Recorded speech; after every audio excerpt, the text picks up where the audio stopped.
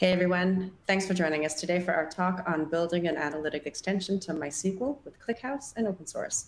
My name is Kirsten Foon and I'm part of the marketing team here at Percona. Today I'm joined by our CTO, Vadim Tkachenko, and Altinity's developer advocate, Kanthi Subramanian. They're going to discuss how ClickHouse's unique capabilities can give your MySQL database a little help to maximize its full potential. Before we get started though, we do have a few housekeeping notes to go over. All lines are on mute for the duration of this call. Questions can be submitted at any time through the Q&A widget on your console. We'll get to as many questions as we can at the end of the session. And for those that we can't answer, we will create a blog post to address them. This session is being recorded and will be available for replay afterwards along with the slides. So with that, I'll let Vadim kick things off. Over to you, Vadim. Oh, thank you, Kirsten. Do you hear me okay? Perfectly fine. All right. Yeah, let's proceed. So today we wanted to talk about combining MySQL and ClickHouse products and the building pipeline between them. And before we jump into that, let me talk a little bit about MySQL. And I guess if you attend the Percona webinar, you probably know what MySQL is. But if not, or if you just randomly found this video on internet, I will do a quick introduction into what MySQL is and what strengths and weaknesses and why would we want to combine it with analytical solution like ClickHouse. So in Percona, we see MySQL being strong in OLTP, or we name it operational databases. And from a high level view, that's databases that can handle thousands of concurrent transactions at the same time, and maybe handles up to 1 million transactions per second. And operational databases comes with strong areas like they support AC transactional, they support excellent concurrency, they typically very fast for point lookups and very short transactions. Short by short transaction, I mean, if you, for example, visit a web page and you typically don't want to wait 1 second or even half a second, that will be too long, or you may go wander to different website. So with MySQL and the operational databases, we target very fast, very quick transaction and response time. So MySQL comes with excellent for building this online transactional application. And we see MySQL being used widely in, for example, e-commerce website. When you go and do some shopping, online gaming, we know that MySQL is powered by very popular, very high concurrent online games. If you have your favorite online game in mind, very high probability it is running MySQL somewhere in a backend. And also for social networks, you know, Facebook, Twitter being most popular, they are built on MySQL as a front end. However, when it comes to analytical, if you want to run an analytical query in MySQL, where it is problematic. And you still can do analytical query with MySQL. If you can run a SQL query, MySQL will accept it if it's a valid SQL query. But typically we recommend it to run only for very small data sets. And aggregation queries, I mean, if you do some filtering group by, averaging or finding minimal maximum values on tables with say 10 million rows, that can be very problematic for MySQL. So that's not very good use case for MySQL. And let me show some examples with some experiments we did. And one of my favorite data sets is airline delays data set. My favorite because it's first of all it's big, and second it is available for everybody to download and play with, thanks for Department of Transportation of the United States. So for example, we took this query, and the data set contained 176 million rows. And we just run basic, very basic aggregation query, for example, to find the count of delays, count of 15 minutes or more delays between years 2000 and 2008. And you see, to process this query, MySQL actually takes 9 minutes and 7 seconds, while the same query in ClickHouse would give you answer in just half a second. And another query, just for comparison, there is no, we don't even run filtering. There's we do group by aggregation. We trying to find average of delays and ordering by a year. And again, in MySQL, this query takes 4 minutes to execute, and in ClickHouse, it is less than 1 second. So let's talk about what gives such a big difference. And it comes to architectural differences on how you store your data and how you organize your data. MySQL and many, again, operational databases, they store data in the rows. And the MySQL typically handle your query in a single thread. One user comes, execute query, and the MySQL allocates only one thread on one CPU to this user.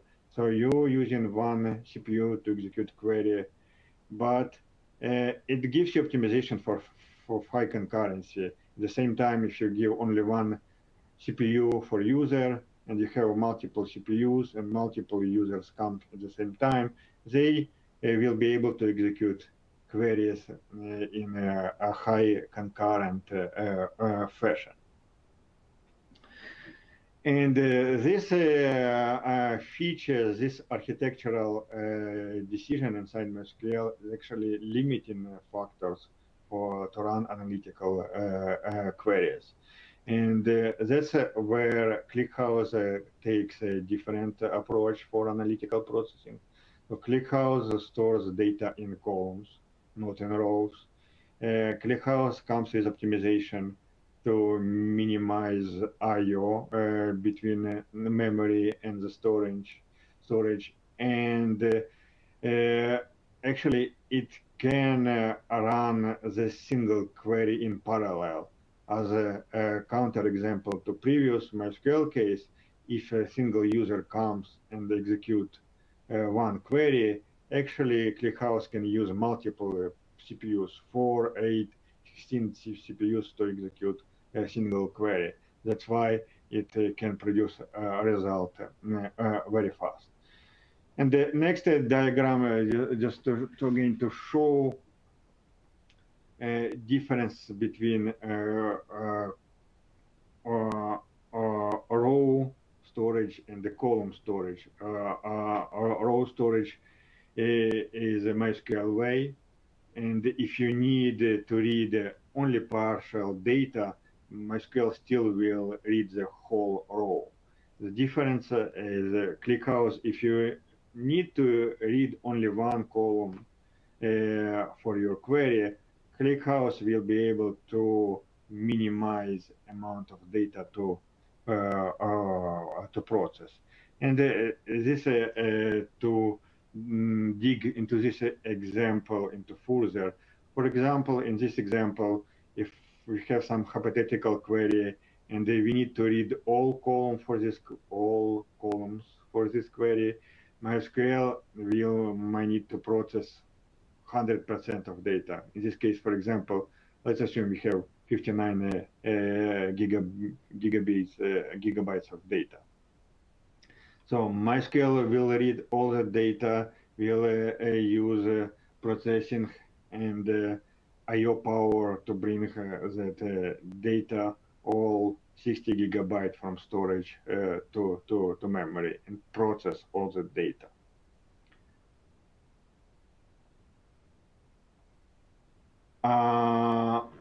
For ClickHouse, it is different. We can see, so for example, if we need to read only 3 columns, and these 3 columns might be actually taking only 3% of that occupied space, that we will need to read only 1.7 gigabytes of data. And moreover, ClickHouse is very efficient in the compressing data.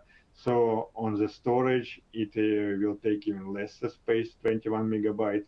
So it will take even less efforts to bring all the data from storage to memory. And again, ClickHouse can do all this work in parallel.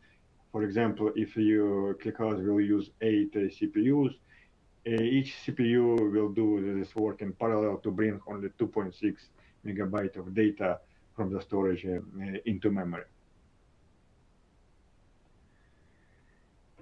And but you can see that one database actually cannot replace another. Each of them has drawbacks and benefits, and this is where we see synergy or complement products, where MySQL can work in unison with ClickHouse. So MySQL is very good in transactional processing and fast single row updates. While ClickHouse limitation, ClickHouse actually does not support transactions. Updating row can be very problematic. ClickHouse still will need to read data and update a lot of data just to update a single row. And the deletes also very problematic on ClickHouse. It acts mostly in append only way. MySQL supports very high concurrency. Multiple users can come and execute queries against a single MySQL instance. But ClickHouse, as we just recently discussed, can use a lot of resources for single user.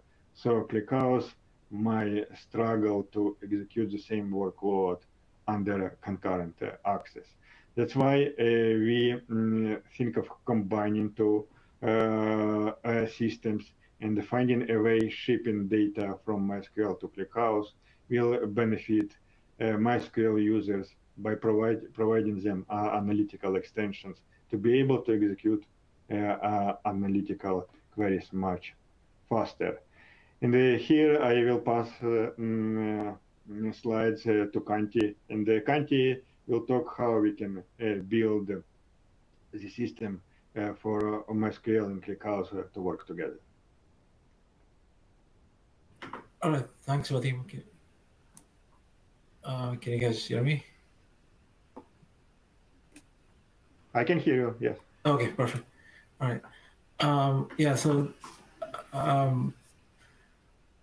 thanks again, Vadim, for talking about some of the benefits of ClickHouse as an analytical database and where MySQL kind of struggles. And so I'm going to talk about some of our experience in actually transferring data from MySQL into ClickHouse, and just some of the tools that we've actually developed to perform the transfer, and kind of making a data engineer or a DBA's job easier in maintaining that pipeline. So let's assume that you've decided to migrate the data into ClickHouse. One of the first steps you would try to do is you want to identify the tables and the databases in MySQL that you want to be replicated into ClickHouse. And then, so one of the solutions we've developed is called the ClickHouse Sync Connector, which is actually based on the Kafka Connect framework. And so it basically just connects to your MySQL database using Debezium library, and then Debezium internally uses a library called MySQL binlog reader, which reads all the changes from the binlog. And then we use the ClickHouse JDBC library to actually write data into ClickHouse. So yeah, this is kind of the overall architecture of transferring data using the sync connector. So there is a reason you might want to do the initial dump and load separately. I'll talk about that in the next slides. One thing to notice is we definitely suggest using a replacing merge tree because we have logic to support updates and deletes in ClickHouse using a replacing merge tree. So next slide. So one of the way you can actually go about setting up replication is the first step is you want to do an initial dump and load. The main reason is Debezium is single-threaded. It uses the MySQL binlog library, and it does a sequential read. And so if you have data sitting in MySQL that's got millions of rows, your initial snapshot, as they call it in Debezium, might actually be slower. So you want to look at other solutions that might do that initial transfer faster. And you might need a solution that validates the data. Like doing a quick count check is good, but then it's not going to tell you if the data was copied properly. So we'll talk about some tools that actually helps you validate the data. And then the last step is to actually set up a change data capture application. So every change that happens in MySQL would automatically get replicated into ClickHouse. So the first thing is, why do we need custom load dump and tools? MySQL and ClickHouse are very similar in the SQL compliance. You can actually copy a lot of queries and then execute it directly on ClickHouse. But there are differences in data types. There are differences in the actual data limits. So that's one big reason why we actually developed a tool, because, for example, if you look at the date column, the maximum in MySQL, the year is 9,999, and in ClickHouse it's 2299. So if you actually try to insert a row with 9,000, you're going to get an error trying to insert it into ClickHouse. The other thing the tool actually does is it reads your schema. For example, it reads the primary key of your MySQL create table syntax, and then transforms it into an order by and replacing merge tree in ClickHouse. So that's something that you can. That's something that's automated. You don't have to do it manually. And the other reason is you definitely want something that's faster and reliable in doing the initial transfer. This is just a comparison of the existing tools that can dump the data from MySQL. So there's MySQL dump, MySQL MyDumper, and MySQL shell. And as you can see, MySQL shell is way faster in throughput compared to the other tools. So our suggested way of doing initial transfer is to use MySQL shell to dump the data from MySQL into SQL files. And then we have a tool that wraps up the ClickHouse client, and then which can read the SQL files, map the schema into replacing merge tree tables in ClickHouse, and then add the version and the sign columns that are required for updates and deletes. So this is just how you would run the MySQL shell command to dump the tables. You can filter by databases and tables, and this is the tool that you can use to load the data into ClickHouse. As I mentioned before, you'll see that this is the create table on the right is the ClickHouse automatically created table syntax. As you can see, it is just a sign in the version column that's required for replacing merge tree. And then it automatically picks the employee number, which is the primary key from MySQL, and populates it in the order by column in ClickHouse. So the next step is validating data. As you know, a basic count check is not enough. So we developed a tool which actually calculates the checksum between MySQL and ClickHouse data, and you can actually use that tool to make sure your data was copied over correctly. Obviously, it makes sure that the logic is, because as I mentioned before, the date limit on MySQL would be 9,000 and ClickHouse would be 2299, so it actually makes sure that that logic is built in. So yeah, and then after that's done, you can actually change the sync connector to start off from a certain position in the bin log, and then set up the CDC. So as you get events in MySQL, it'll automatically get replicated at ClickHouse. Yeah, so this is how you could actually use a sync connector. We have Docker images. You could just use it as a jar file.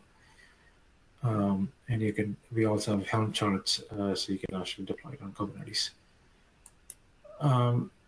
So this is another kind of application we've been working on in the last few months, with the Kafka Connect framework, there's a lot of services that you have to deploy. So there's the Debezium process, the actual Kafka itself, which is not very easy in maintaining, and then you have the sync connector. So this is a more simplified application. It's just one executable. It's one service in Kubernetes. So how it actually works is it uses the Debezium library, and we at Altinity also contribute to Debezium. So it uses the Debezium library to read the bin log from MySQL. It uses a sync connector library to transform those messages that we get from Debezium into ClickHouse JDBC statements, and then it inserts the records into ClickHouse as a batch. I'll just tell, in the next slides, I'll talk about why this architecture is useful, especially when we have to support DDLs. So yeah, so this is just our inbuilt Grafana dashboard that might be useful, especially after you've deployed the pipeline, and if you want to monitor the pipeline, especially when there are errors in transforming data, or you want to look at CPU and memory stats, and and take action if something goes wrong. I'm going to skip through these slides really quick. So yeah, let's talk about the altered table support that we've been working on in the last couple of months. And so this is one of the problems with the Kafka Connect framework and Debezium is the DDLs in Kafka Connect actually comes in as a separate topic. So when you are consuming records from Kafka, so in this example, you have an update employees and then you have a truncate employees. Obviously, if you read this out of order, you're going to be truncating the employees first and then trying to update employees, which is going to break your pipeline. So with our new architecture, which does not have Kafka, we can actually read these records in sequence. And so by doing that, we can make sure we actually write these events in sequence. So I'm going to do a quick demo on how that's done. Let me share my screen.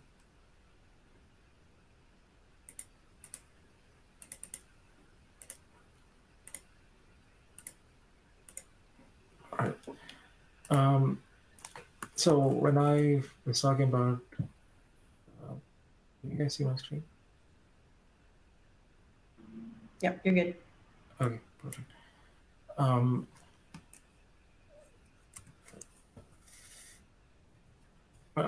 So the simplified architecture also makes it easy in kind of defining your configuration. It's just one configuration file. You define the source database, the actual URL, the port, username, password. You define the actual databases you want to include in the replication. You can do table filters, and then you define the ClickHouse destination configuration. These are some of the ones that we use in Sync Connector. For example, if you set this, it'll automatically create the tables if it doesn't exist in ClickHouse. And then just a ClickHouse information. So let me start the demo. So this one, it just launches MySQL.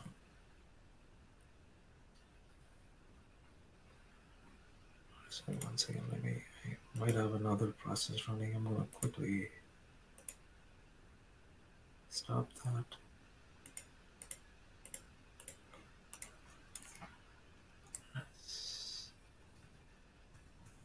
Okay, so it's got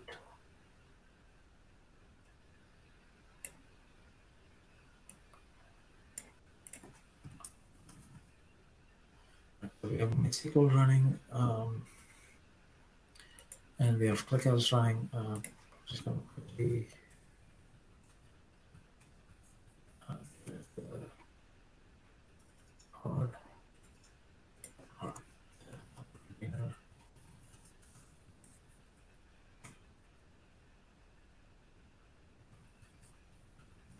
so now we're in MySQL container.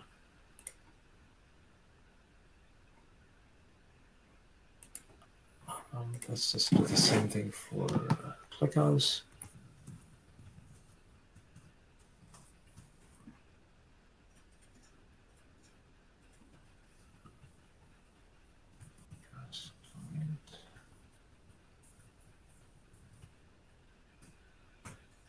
Okay, so databases, employees. So we're trying to replicate the employees table.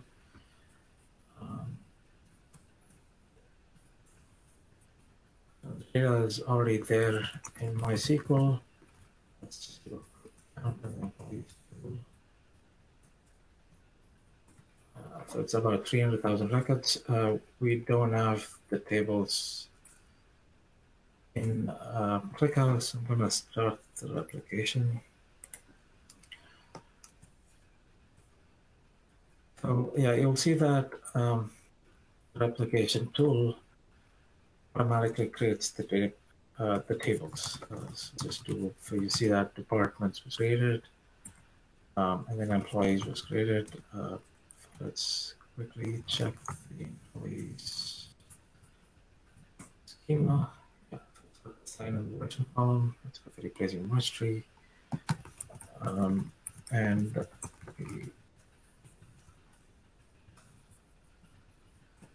so we have primary key mapped into the primary key in ClickHouse. All right, so now let's just do a quick count check. Make sure we've got all the data. Yeah, so that matches MySQL. And now I'm going to quickly just talk about one functionality of the replication tool. And yeah, so to kind of hammer on the date limits. So see this record, the MySQL maximum date is 9,999. If you run the same thing in ClickHouse, you'll see that the replication tool or the sync connector maps it to the my ClickHouse maximum value. So let's just try to run a couple of alter commands. So let's try to add a new column, employee address. It's a null constraint, and we're going to try to add it after first name. So before that, let's just check the schema. Okay, so and let's try having this. All right. So yeah, so now we're here in MySQL. Let's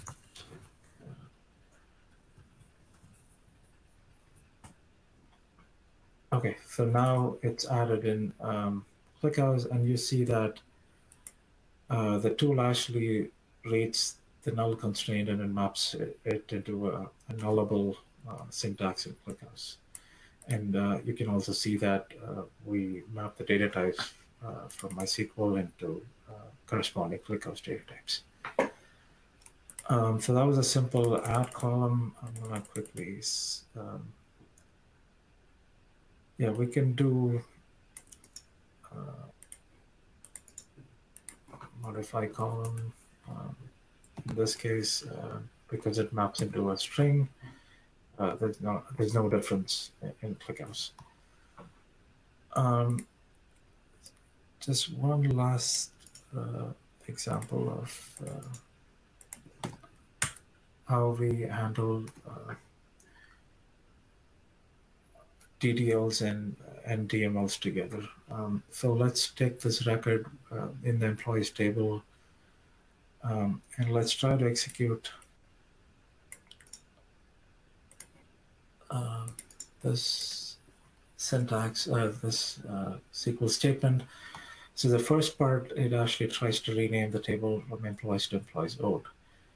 And the second part, it updates employees old and sets the address column.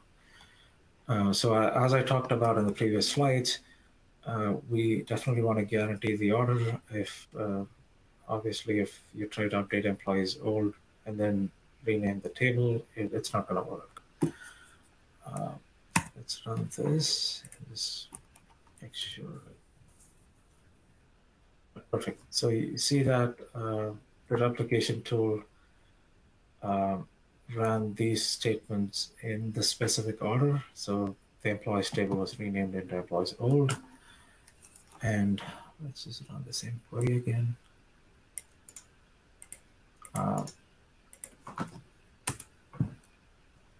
Because it in the table, so I have to change the table name. Perfect. So yeah, so this is, so we see the updated record. Because it's a replacing merge tree, we can force the merging process by passing the final keyword. And so now we have the updated column. Just to confirm, let's just run that same query in MySQL. All right, perfect. So yeah, I just want to quickly also talk about Postgres. With this tool, we also support Postgres. Let me just get out of this. Postgres, it's again a very simplified configuration. You would pass the Postgres database information, and then include again same thing as MySQL, pass in the database, pass the if you want to filter certain tables, you would pass that here, and then provide the ClickHouse information. So maybe just quickly I can run a Postgres example.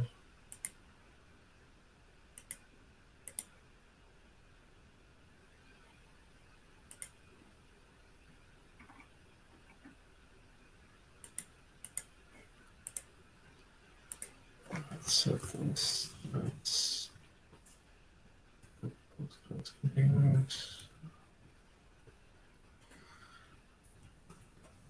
It's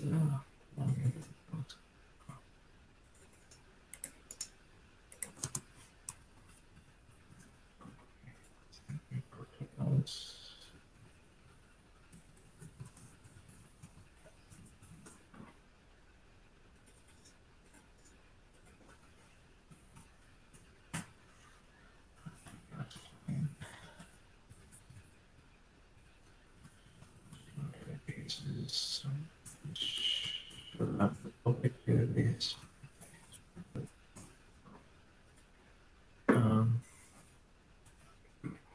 That's a little bit different.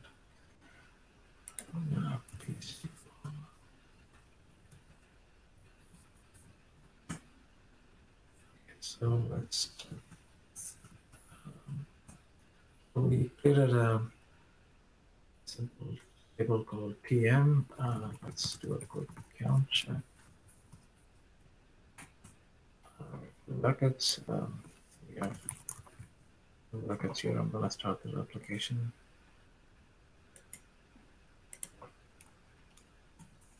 So yeah, it creates it instantly.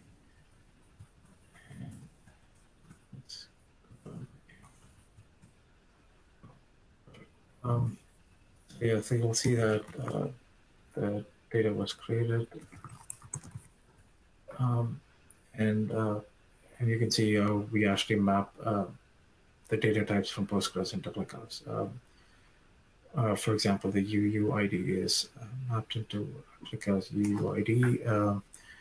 We have some JSON columns which we map into strings for JSONB, and then the timestamp with time zone columns are mapped into date type.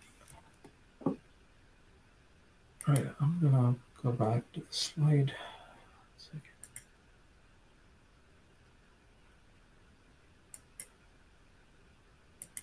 All right, skip these ones. Yeah, so we have the ClickHouse Sync Connector is an open source project. You can take a look. You can try it out. The new tool, the simplified tool, is something we plan to open source in the next few weeks. So please reach out to us if you're interested. And in terms of the roadmap, we actually do have Postgres support. We're planning to get into Mongo and SQL Server. And the next biggest thing is we're planning to support transactions.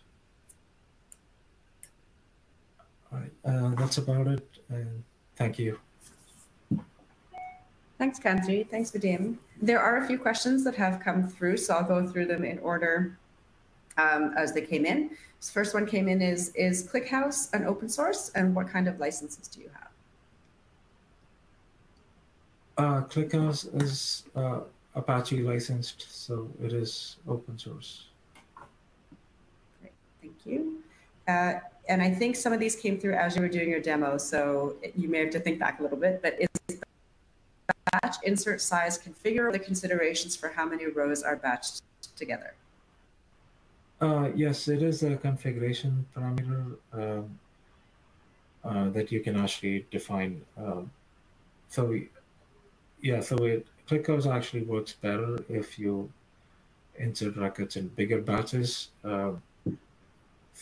So there is no kind of perfect parameter. It's something that you should probably tune and come up with the correct parameter, correct value.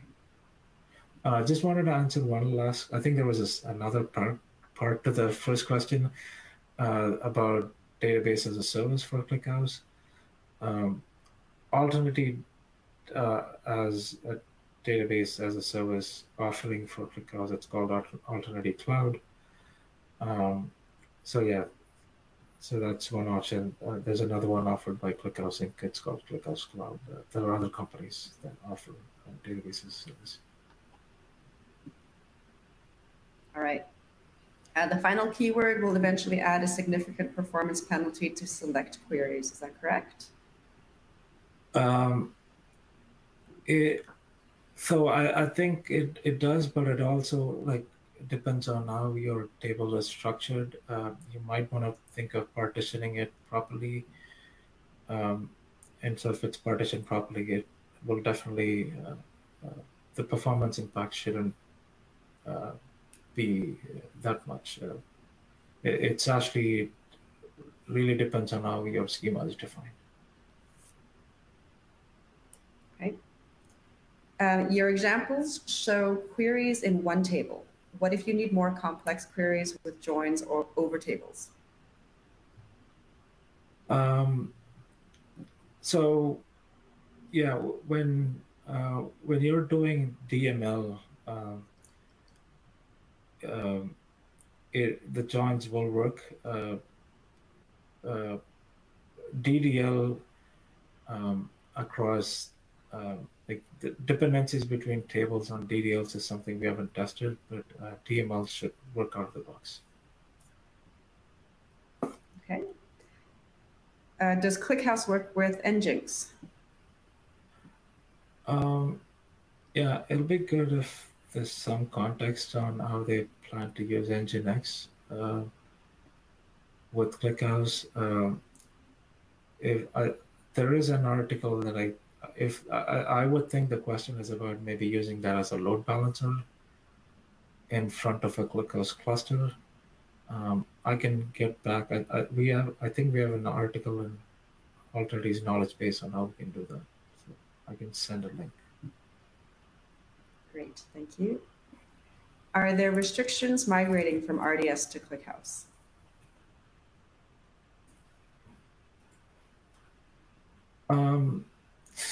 Yeah, so some of the restrictions are transaction support is currently not there. So that's something to think about. The other thing is the indexes are not the same. So if you're trying to do an add index in MySQL, or if you're trying to add a primary key, it's not something that can be translated directly into ClickHouse because you cannot really change a primary key in ClickHouse. And the indexes are different because ClickHouse doesn't use B trees for indexing. It uses sparse indexing, so the type of indexes are actually different. It uses min-max and Bloom filter type of indexes. So that requires some manual intervention. But other than that, yeah, 95% of the use cases should be covered out of the box. All right, and are there some best practices about data model design in ClickHouse? Yes, there are. We definitely have a knowledge base that talks about best practices, and especially if you're coming from a relational database. There are good suggestions on how you can model your ClickHouse table. I can share the link later. Perfect, thank you. Give it a few more seconds to see if there's any other questions that might have come through.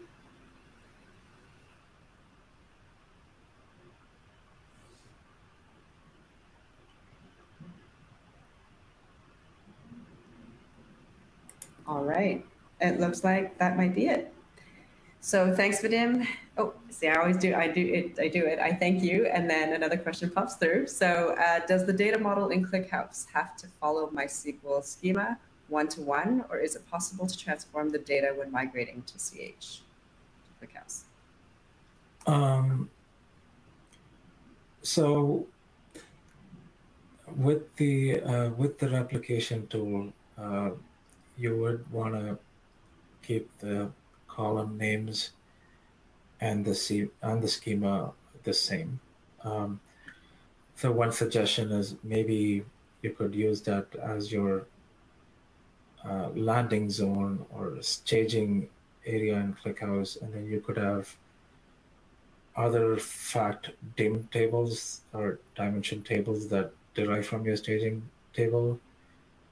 And you could have an ETL process that does the transformation. So it's really up to your use case. But for replication, you definitely need the schema to be the same.